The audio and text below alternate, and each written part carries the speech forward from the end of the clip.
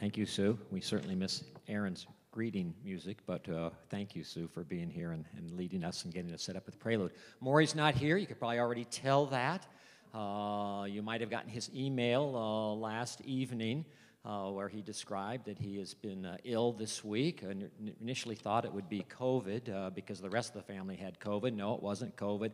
Went to the doctor, got a new diagnosis of the flu, so he's introduced a new virus to the family. So Aaron is sick as well, and Elijah as well. So anyway, we hold the Adams Griffin in our prayer, and it was a little tough for Maury. Maury's already been here, by the way. He got the heat on. It's nice and warm in here, isn't it? We've got the lights going. The PA system's actually working, and Michelle's in place, and Sue and Alan leading music with us. So anyway, we thank all of you that are here. We thank all of you that are out there. Fortunately, I retired before then. I'll come back to that. But anyway, so we got people zooming in. Preacher gets to, it's kind of cool though, actually. You know, I could count the people in the house right now, but I could assume that there are dozens and dozens out there zooming in. And it's really cool the way it works. You're here with us. We're there with you. Anyway, the Holy Spirit is here. My name is Jim Peterson. I'm a retired United Church of Christ minister.